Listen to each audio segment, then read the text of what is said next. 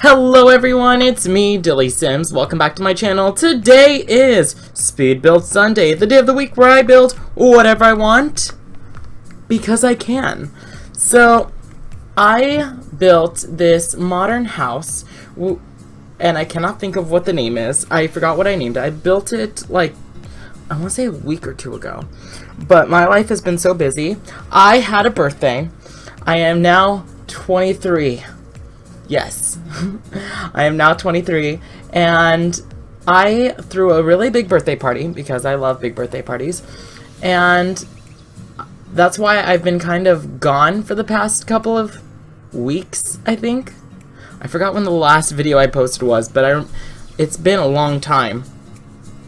And I'm not trying to avoid anybody, it's just, I don't know, it's kind of been nice just reconnecting with my friends.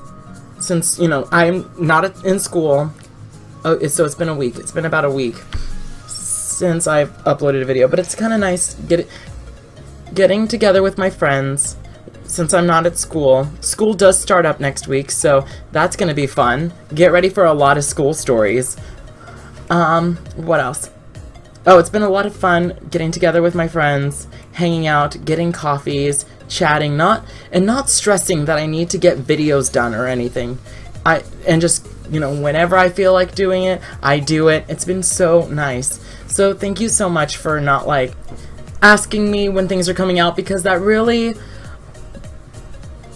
would apply a lot of stress to my life, because in the back of my mind I always did think I should probably do this, I should probably do that. And having that in the back of my mind, but nobody that actually saying, hey, Dilly, where's your next video? I haven't seen Disney Princess Challenge for a while. When's that coming out? So just thank you. You guys kind of gave me the freedom to literally live my life. It's been such a fun time. I went to San Francisco yesterday, and San Francisco is about a 2-hour drive from where I live, and I had just such a fun time hanging out with my friend and walking through the city, shopping. I love shopping and all that. So thank you. Thank you guys for like giving me this time off. Yeah. And let me talk about my birthday, because that is a big piece of why I needed time off. I planned and I invited over 80 people. I'm going to say over 85 people to my birthday party, right? And so I invited over 85 people. I sent invites. I spent money mailing the cards. It was a process. It was a really big party too, because the theme was the royals. So I wanted to make sure all the decor and everything else matched the theme. So like the royal family, Kate Middleton, Prince William, Prince Harry, the Queen. And so I had like roses on the tables. It was very bougie, as I am. We had a dress code to dress like you're going to a derby, like the horse races, or a royalty party, and it was just so nice. And I got about 60 people who RSVP'd and told me they were coming. And imagine my shock and horror when I found that only maybe 30 people showed up, and my mother and I prepared food for over 60 people. I have been eating leftovers for the past week.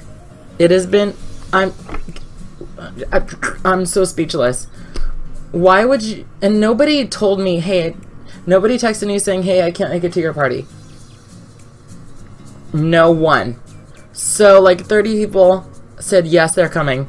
They never showed up and never gave me a reason why they weren't showing up either. So, and it's those moments in your life where you can see who cares about you. You can see who's important in your life. And even there was, I'm gonna call him a complete stranger, but shout out to Ryan. I know you're never gonna watch this, but shout out to Ryan. He showed up, and I did not think, excuse me, that was a weird thing I did with my mouth. I did not expect him to show up, to be honest. Like, we met once, so I didn't expect him to, but he showed up. He had a fun time, and I was over the moon that he showed up. He was somebody who I, again, expected not to show up as one of the 30 people who didn't show up, but that's neither here nor there. I'm very mad at them.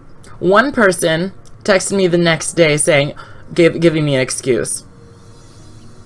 And then said, oh, I bought you a gift though. So that kind of made up for it. Just kidding. I mean, it did make up for it, but at the same time, I would have liked on the day of, hey, I can't make it because of this excuse. And nobody still hasn't given me an excuse. It's been almost a week now. I've been 23 for almost a week. Wow. Yeah. It's interesting. I don't feel different, obviously, because you won't. I don't feel like that you feel different going... I mean, of course you feel different when you age, but like from one day to another you don't feel like, oh my god, I am all of a sudden 45 years older. No. Like, you don't all of a sudden gain a whole bunch of wrinkles or anything. It's... I don't even know where I'm going with this. This is probably the worst voiceover ever. Ugh, let me talk about school. I am so not ready for school mentally. I don't want to go back. It's been so nice having summer off that I really truly just don't want to go back. I did so well last semester with A's and B's, and I just don't want to go back at all. I can see the light at the end of the tunnel finally, because I have 2 more semesters and then I start the credential program so I can start teaching. But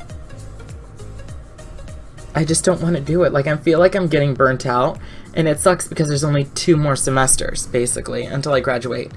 And last spring, or the most recent spring, whatever, I was very happy and proud for all of my friends who I graduated with in high school. Like, they were graduating all at the same time, so I was very happy for them, but it was kind of hard for me to digest the fact that I'm a whole year behind because I went to MJC. Because it was kind of sad, like, seeing my best friend, who I went to high school with, graduate a whole year before me. It was... ugh. But it's okay. And then people were asking me, oh, when are you graduating? Oh, and then it's okay that you take so long. I mean, nobody actually said it like that, but, you know, that's what went through my mind. It's okay, they take your time. And I have a friend, actually, who is a year younger than me. Shout out to Angelique. I don't think you're gonna watch this. If you do, shout out to you. My friend Angelique, who is actually a year younger than I am, also went to MJC, and she's also going to be a whole year behind. So she was telling, or we were talking about how we feel, I don't want to say inadequate, but like behind. And no one, I understand, like, mentally, no one should ever feel like they're behind, as long as they're going to college, getting the work done. You know, they shouldn't. You're doing it. It's a test of endurance. How long can you last? Not a test of how quickly you can get it done. I am actually super envious because I know somebody who is younger than me and already graduated and went through the credential program. And I am so envious of those people who can, I was gonna say afford, whose parents can afford them to go to college and not work so they can put 110% of their attention in school, and whose parents can help them with school. Because I love my parents so much, but they have nothing higher than a high school diploma. And you know what? My mother and father had to work for that, and I'm so proud of them. But it kind of, I'm so envious of the people whose parents went to college and knows things and can help me. So I don't have to go talk to, let's say, what is it called? a counselor or something. There you go. A counselor or an advisor, depending which college you go to. When I was at MJC, they called them counselors.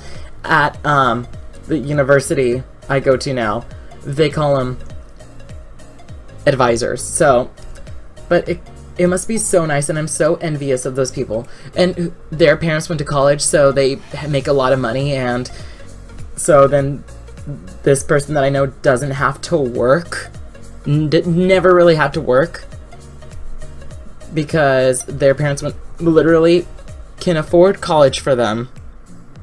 This sounds like me complaining. It's just me being super envious. Like, their parents can afford college for them and can send them, or can afford college for them so they don't have to work at all, and they could just put 110% of their attention in school.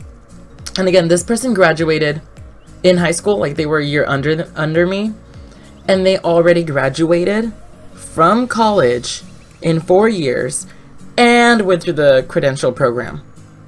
That takes so much work and dedication, and I would have loved to be able to do that if, first of all, I could afford college and my parents could afford college, because college is expensive, and if I didn't have something like a job that required me to work 5 days a week. It would have been so nice.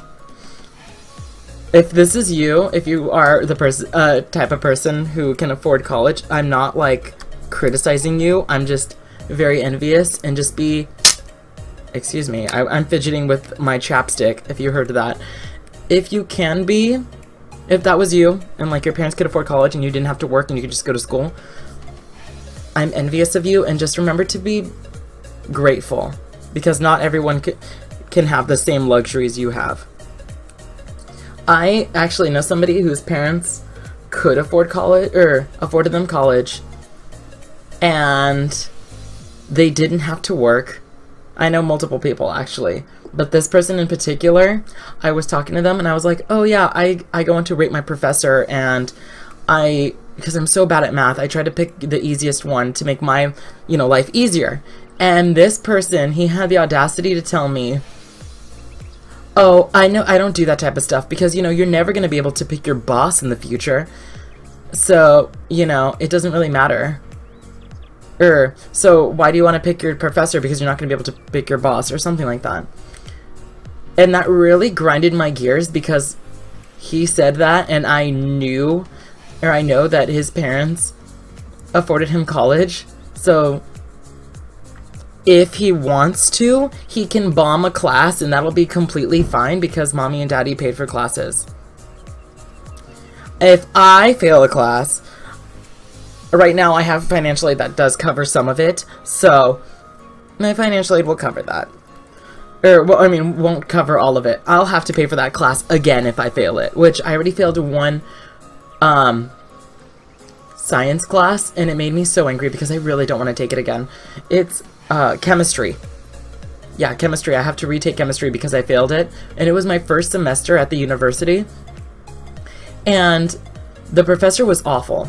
So this is what happens when you transfer over to the university. They put you because I'm a liberal studies major, because I want to be a teacher, they put all of the liberal studies students together, and they say, quick, pick classes before you run out. And so everybody in the university already picked the classes that they wanted. So that leaves all the undesirable classes, like the classes at 6 o'clock in the morning, the classes at 8 o'clock at night, and the really crap teachers, or the teachers that are really new and nobody knows about them, so nobody's written reviews. So I got a really crap teacher, like really crap. And then after I got the teacher, and I was in the middle of the semester of their class, and I was just struggling, and I decided to look up this teacher on Rate My Professor. So on Rate My Professor, the teacher is graded on a 1 to 5 scale. This professor had a 1.1 out of 5. It was so bad. It was just bad review after bad review, and it was all stuff that I could relate to. Like, the teacher was just so awfully bad. Yeah. But I am getting really close to the end of the video, guys. Let me know what you think of this video.